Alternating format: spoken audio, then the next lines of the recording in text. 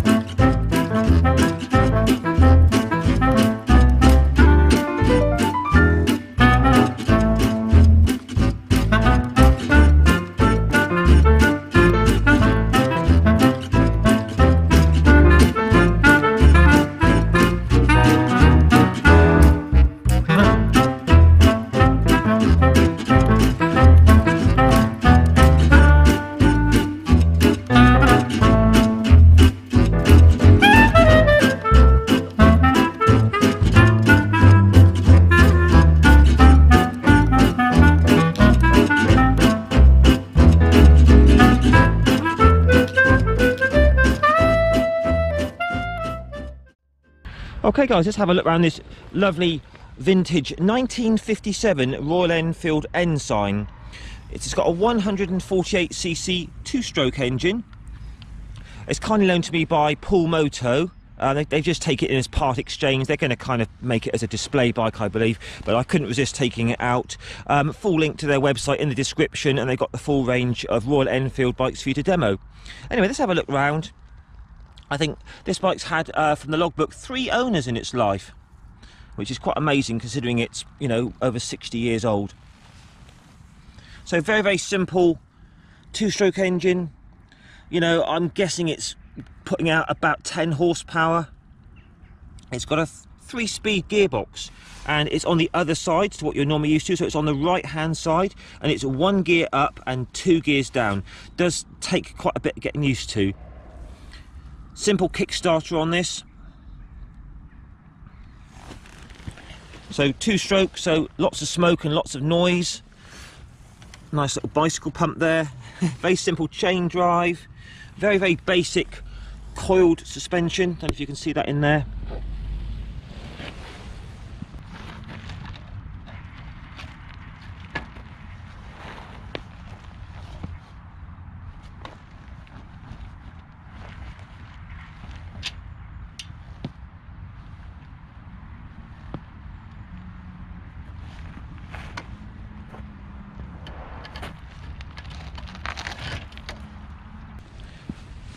And very, very basic telescopic forks, but do you know what, it actually rides really quite nicely once you get into it. So this bike currently is now MOT and tax exempt, which is quite nice. All very basic electrics in those days, but surprisingly comfortable actually, really quite impressive. So I've just put a GPS on this just before I took it, and managed to get up to about 47 miles an hour. That was nearly flat out, so it's not a fast bike, not for the open road, more quiet country roads. So this is actually the first sort of vintage bike I've ever ridden. The oldest bike I've ever ridden was sort of like an RD 350 from the very early 80s, but this is really something else. So that in there is a little bit of storage. Very simple carburettor. You've got your kind of choke mechanism there on the air filter. 1 spark plug. That's the decompression. So you pull that lever in there to stop it. So the rear brake is on the left, which takes a bit getting used to.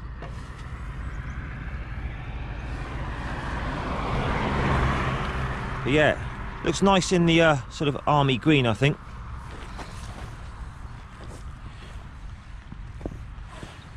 So not much specifications on this bike, guys, I'm afraid. I did look it up, but I couldn't find anything on it really. So I'm guessing, as I said, it's got about 8 to 10 horsepower. Top speed of around about 50 mile an hour, absolutely maximum flat out. And I can pretty much pick the back end up. So I reckon it's about 70 kilos. So what do you think of this? Let's take it for a few miles test ride, shall we? Right then guys, so welcome along to the Royal Enfield Ensign 150 1957 review. What a time warp machine. So if you were starting this up from cold, this is your little fuel tap, so that's fuel off, fuel on. You give your little primer button there a few pushes, put your choke on the air filter, and it takes quite a few kicks to start it up. But anyway, let's see how it starts. It's a warm engine, so hopefully start first kick. There you go.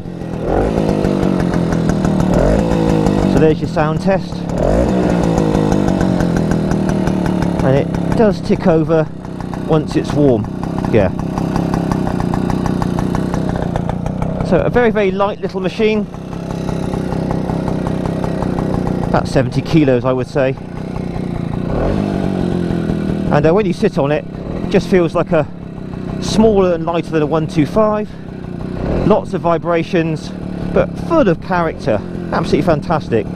So clutch is in the usual place, but it's one up for the gears. Away we go. And the gears are on the right. Oh hey. And down into second. It's only got 3 gears. So back up again to first. We're off.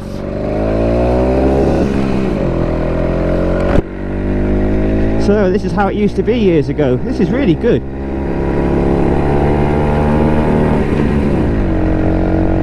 So into top gear, 3rd gear. Speedo's reasonably accurate. So we're just coming up to about 40-ish. Suspension's quite like a pogo stick, so not much damping in it. It's just really a spring really. But you know what, for this sort of riding just on these country roads, it's an absolute little joy.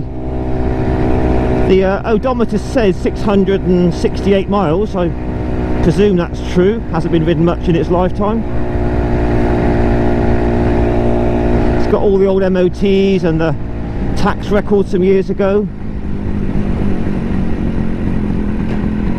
So into second, doing an arm signal for indicating. Whoop.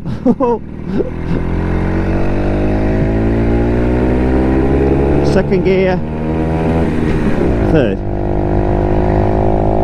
Yeah, top gear's quite high. There's the big gap from 2nd to 3rd. Wide open throttle. Come on baby, you can do it. Just under 50 it'll do, I think. So the brakes on it, let's say they could do with a bit of fettling or a bit of work on them. I mean, that's full front brake now, and it's not doing a lot. And the back brake is very, very, very sharp. But the engine is very crisp for a 60-year-old engine. You know, it feels like it's a really good little unit, to be honest. It's pulling cleanly through the gears. It's not coughing or spluttering.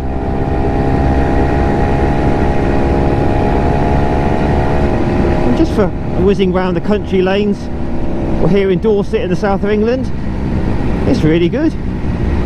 Wouldn't mind having this in my garage myself.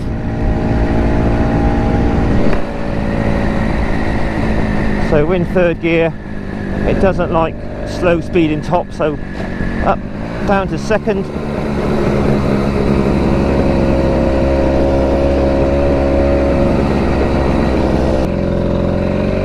So 1st gear, down to 2nd, pushing my foot down, I mean.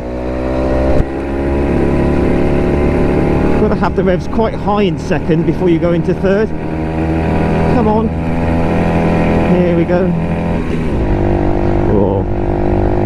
Doesn't really like top gear up a hill, but it's pulling slowly. But no, just for sort of gentle pootling along like this is fun. The seat is actually incredibly comfortable. It's about as comfortable and well supportive as any modern day saddle, and the riding position is totally upright with little tiny handlebars. That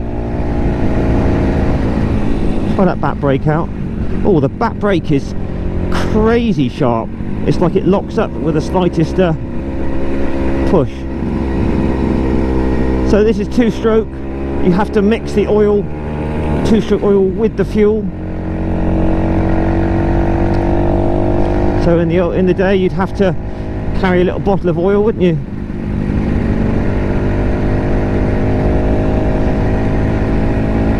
But no, this is really nice. Vibrations, you can feel quite a bit coming through the bike, but it's that's the character of the bike, to be honest. It's nice.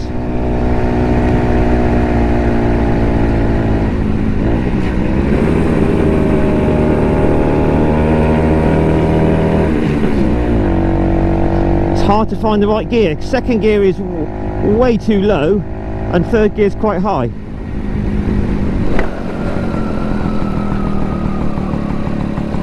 Second and into first, and hopefully you stop in time. Clutch is nice and easy. Right, just go through a little village.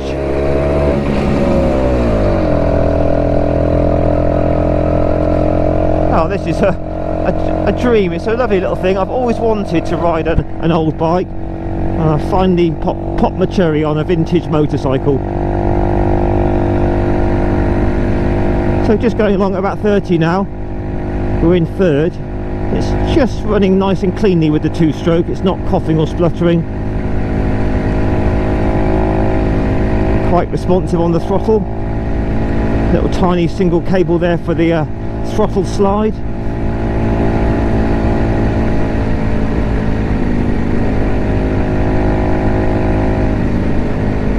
Over the bumps. A little bit of a bone shaker.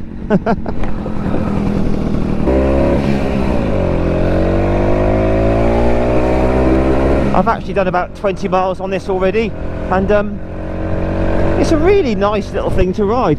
Notice that I'm not going on any main roads. It's not really got the power for that. I suppose back in the day there wasn't the traffic and people rode these round country roads and things, but I wouldn't want to take this out on a 60-mile-an-hour road, really, just crawling along at sort of 45.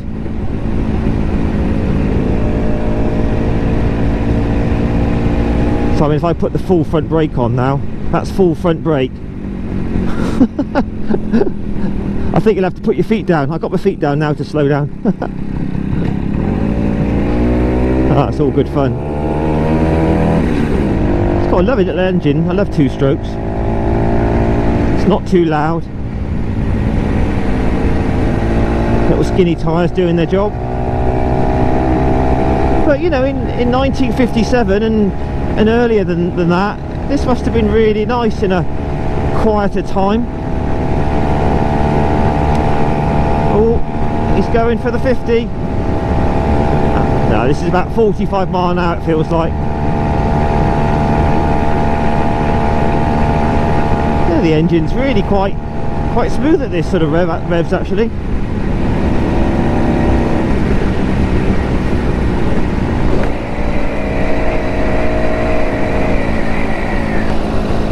Okay guys, we'll wrap this up now. Only a short and sweet little test ride on the Ensign.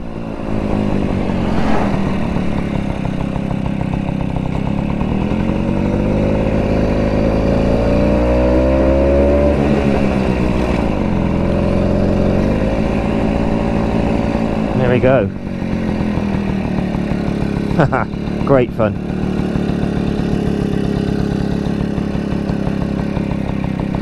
See if I can find neutral. Yeah, so there's your neutral. Just leave it running a bit for you. Obviously it's a given, it's very easy to push around. And to stop it, you just pull this decompression lever, which operates the valve on the top of the engine there.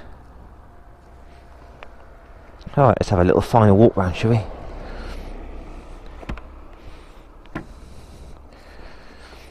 So yeah, MOT and tax exempt now. Cool. Hopefully you're getting all this clearly on the camera.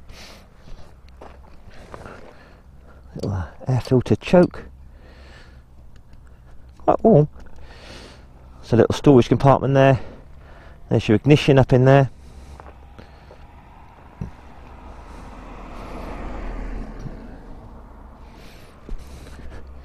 Alright then guys, That was a pleasure. I'm going to go and ride this for another hour now.